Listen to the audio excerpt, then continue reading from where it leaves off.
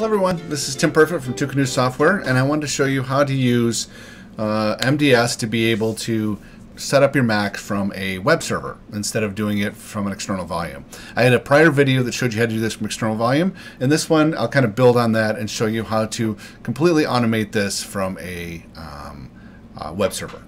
So I've already created a workflow, so let me just verify and go through this. It's called Mojave plus packages plus scripts. I selected a Mojave 10.14.3 disk image that was created from the macOS installer, and if you click on the question mark, it'll tell you exactly how to do that. I selected a package and apps folder, a scripts folder, and I want to erase and install the macOS on the target machine. So the package and apps folders is in here, and what it does installs boot runner. It creates a user as well as skips some of the configuration screens, Firefox, Mac Deploy Stick, Office, antivirus, and then finally the Win10 Win clone package. I also have some scripts in here that'll configure Wi-Fi, set the computer name, set the default dock, set the desktop background, and enable SIP. So those are covered more detailed in the prior video, but those are just the packages, apps, and scripts that will be installed, and I am selecting the erase and install macOS, so it will erase the target volume. I'll have it automatically run the workflow after 30 seconds, and then I'll use my Automaton, which I need to set up to mount the disk image. So let me show you exactly how to do that. So first thing I'll save it to a disk image, and I'll call this MDS disk image. And I'll save this, and it'll prepare all the resources. It'll take a little bit to create this disk image. And once this image is completed, I'll show you the contents of it, and then we'll proceed to copying that disk image to a web server, and I'll show you how to automate the entire process. All right, the disk image is now saved. I saved it to my desktop, so I'll double click on it and open it up. And you'll see that it's just like the external stick, but it's in a disk image. I have my applications config, I got the Mojave disk image, and I've got my workflows that have all my packages in it that I want to install, as well as a package that contains all the scripts I'm going to be installing. So the next step is to unmount this, and then I'll take this and I'll copy it to WebServer.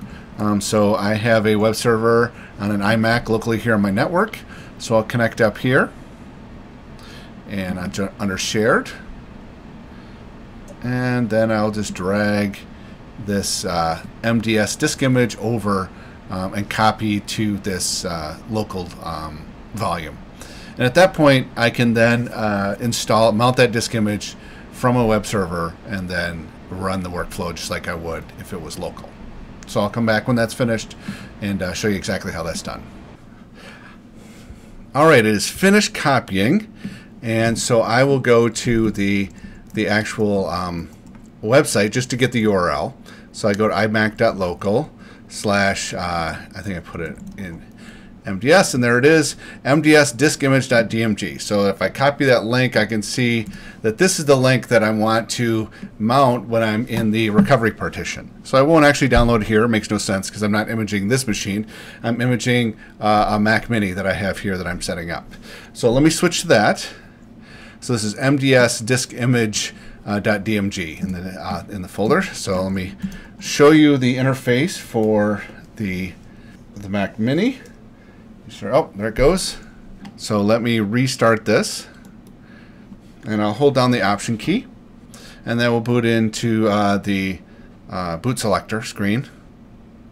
And once it does that, I'll just do Command R to boot into the recovery partition. And then once it gets into the recovery partition, I can put in, or I can mount that disk image and then start installing the OS.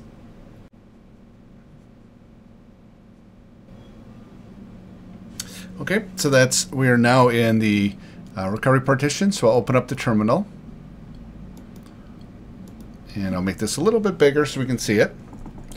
And so now that the terminal is open, I'll mount the disk image, HDIUtil mount http://imac.local/mds/mdsdiskimage.dmg.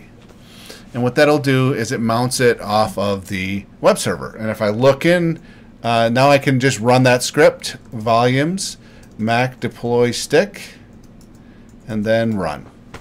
And what that'll do is it'll launch the workflow selector right off the web server, and then I can start resetting this, and at the end I'll have a fully configured, package installed, script run, dual boot Mac. So now the workflow started to run automatically, and I canceled out of it because this would completely set up the Mac. But I wanted to show you before that runs a different way to go about this that is almost exactly the same, but it uses our Automaton to be able to completely automate this process.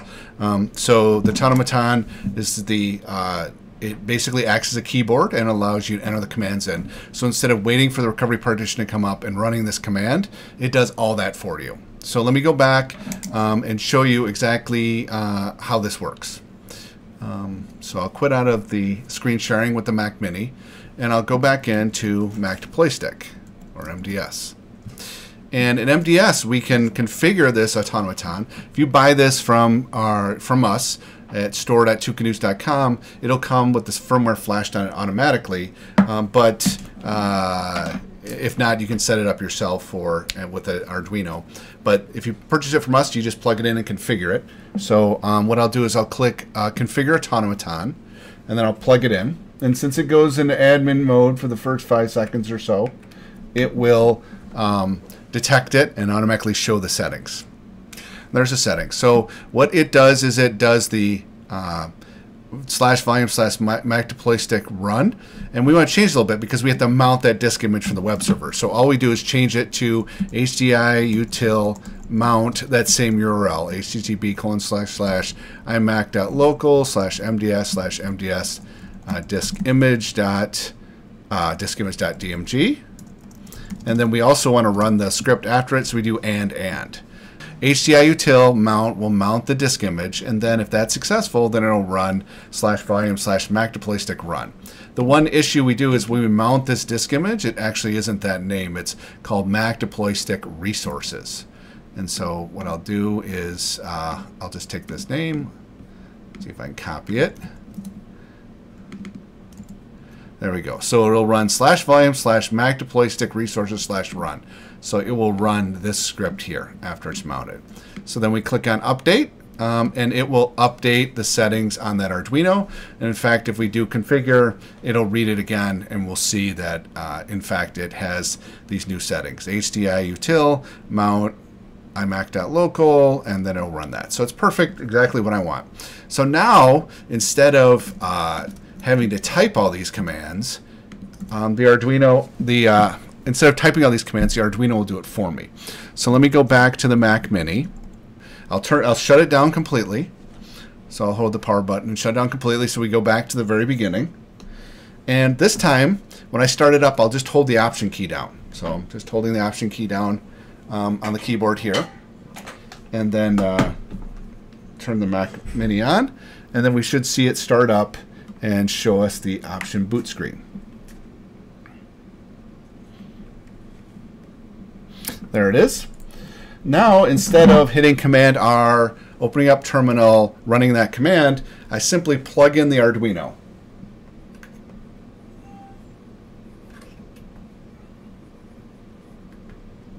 Or I'll plug in the Automaton. And after 5 seconds, it'll do the Command R to boot up from the recovery partition. And instead of having to type the commands and open up Terminal, it'll automatically run those for me. All right, it's automatically selecting the terminal, and once the terminal opens up, it'll now run the command to mount the disk image, and then it will, once it's mounted, it'll automatically run the workflow selector, Imager, and then Imager will take over, and it's set up to automatically, after 30 seconds, set up the Mac Mini to image it, or to install the OS onto it, as well as all the packages and scripts. And one of the packages just happens to be a WinClone image, which will provide the dual boot capability as well. So you can see when I plugged in the Automaton, I haven't touched the keyboard since. I could move off and go and do something else. And there is no external drive needed. It'll pull all the resources it needs off of the web server and image that machine. It's obviously, sorry, it's not really imaging. It's setting up and configuring it. So you can see this one is Imager is now starting up. And at this point, it will count down for 30 seconds. Give me an opportunity to cancel if I want to. And at this point, the Automaton is complete. It's done all its keyboard commands. And now the workflow selector takes over, and boom, it's going to do the installing of the OS, all the packages, applications, scripts, all the setup, install the profiles that we've outlined inside the script folder, and the machine will be fully set up and ready to go. And all I had to do was hold the Option key down and plug in the Automaton, and then I leave, and I can move on to the next one. One key thing is that after the first reboot, or actually right now, the Automaton's not needed anymore, so I can unplug that and start setting up the next machine.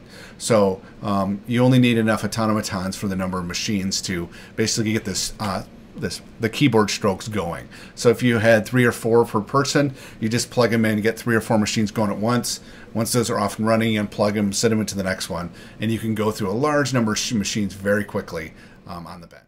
Thanks very much for watching. I wanted to let you know that you can buy these Automatons directly from us. So if you go either to Twocanoes.com and go to MDS, or just head over to store.twocanoes.com, I'll put links in the description below, that you can actually buy the Automaton fully configured, set up, and we pretty much any place we sell it worldwide, so we can ship it out to you. So we have them in stock now. Please go ahead and order some. It does come with the software to do it, so it's a great kind of matchup to be able to do it. It includes the software as well as the USB cable and the Arduino compatible device inside the custom enclosure that was designed right here in Illinois. The other thing is, make sure that you subscribe by clicking on the subscribe button. Should be right around here or around here, and you'll be notified of when more of these videos come out.